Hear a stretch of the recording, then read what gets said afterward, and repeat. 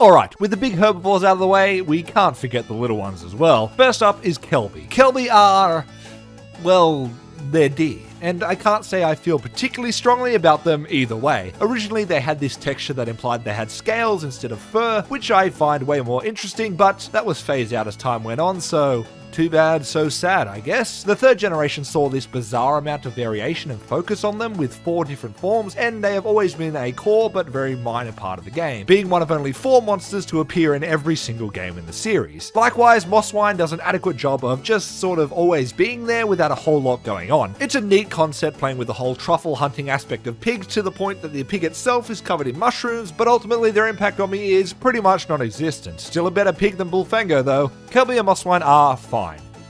Yep, that's it. That's all I got.